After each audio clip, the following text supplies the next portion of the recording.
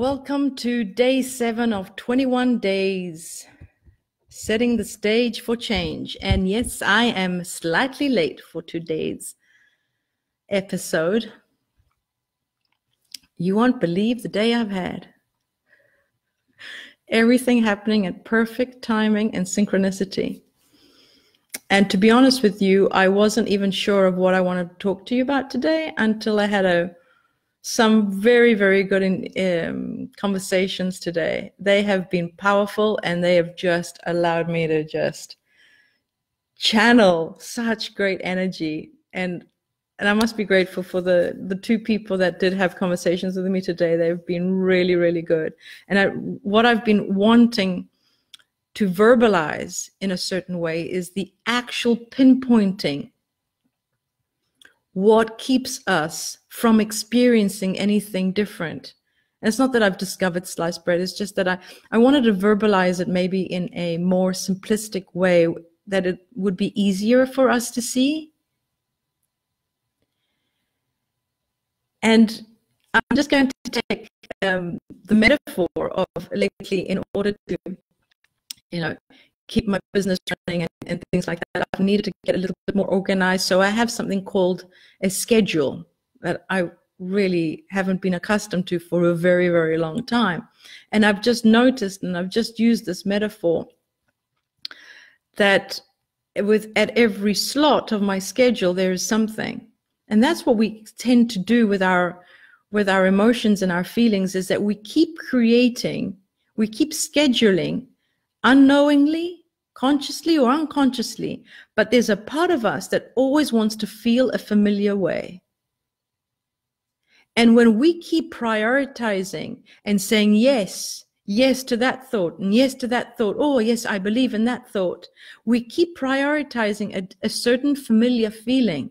So if the familiar feeling has been lack, you keep prioritizing filling up that lack, trying to ease that pain or trying to avoid to feel it. We prioritize that. Or if it's a feeling of guilt, we're prioritizing, we're putting in things to do in order to satisfy that familiar feeling. And even though the mind says it's not something we want to feel, but the body is familiar with it. It's been feeling like this so long. And then we say, I want change. I want to have a different experience.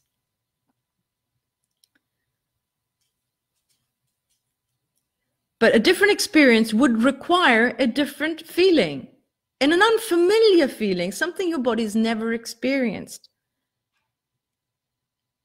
Let's get clear on what you actually want. A completely new experience requires you to allow yourself to have a completely unfamiliar feeling. When you know that you've been fearful, you want to feel confident. When you know you've been feeling guilty, you don't want to feel guilty anymore. Shame, unworthiness, non-validation, all of these feelings are very, very unfamiliar. Starting to accept that the unfamiliar is actually something that you want, that uncertainty is actually something you look forward to. The hypothesis, what would it look like? What would it feel like? Oh, what would it feel like? What would it feel like if I actually did get what I want? What would it feel like if I actually did succeed at this thing that I want to do? What would it feel like? The hypothesis. So you can actually allow yourself to describe it the way you want, to describe it, to imagine it the way you want, to allow yourself to feel it.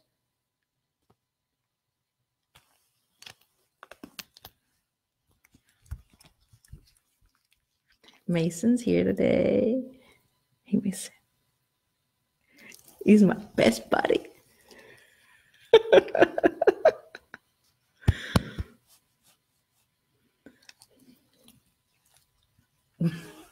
Come, sit down, sit, stay.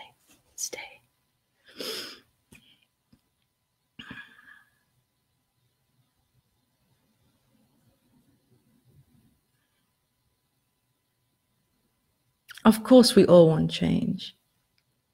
Of course, we're all suffering about something. But if we all embrace exactly what it is that we truly want, and just be focused on that no matter what, leave behind the things from the past and surrender to them and allow yourself to forgive yourself for whatever it is that you've done. This is where unconditional love is really, really important, but not towards one another. First of all, towards yourself. Whatever it is that you've believed about yourself, love yourself included. Look at what you're asking to fulfill. I have this lack. What needs to go in it so I don't need to fill it? Is it even true? What are these negative beliefs and feelings that you're so familiar with, that if you weren't familiar with these feelings, what would you be feeling? If you weren't so familiar with these beliefs, what would you want to believe? If you weren't so busy interacting with certain thoughts, what would you be giving your attention to? What would you choose to give your attention to?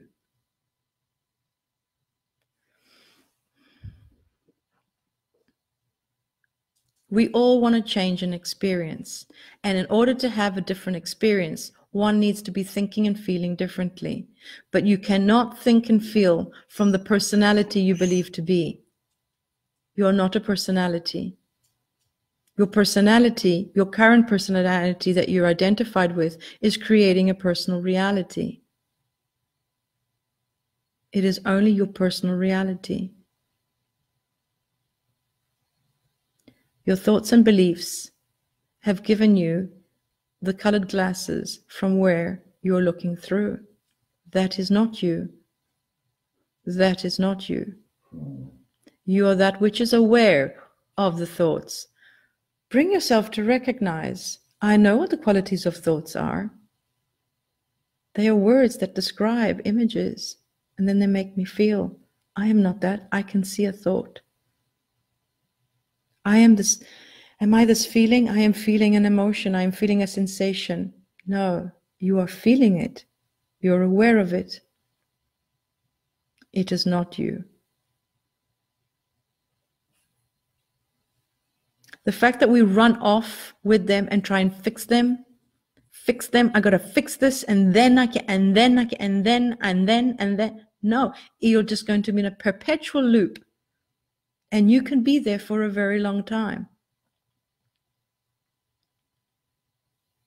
Your lack of worthiness, your lack, any kind of lack, if it is fulfilled in some way, shape, or form, it will keep you there, asleep, limited, in a box.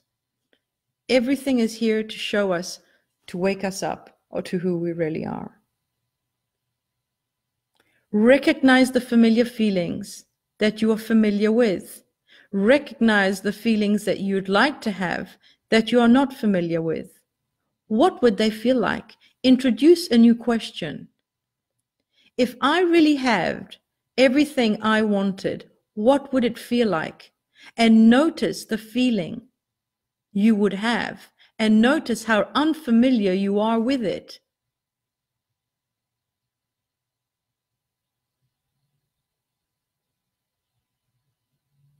Give some time, dedicate some time, sit in a comfortable position. Do nothing. Contemplate. How familiar are you with the general way of feeling you are in your life? What is the number one thing on your list? Remember the categories? Until tomorrow.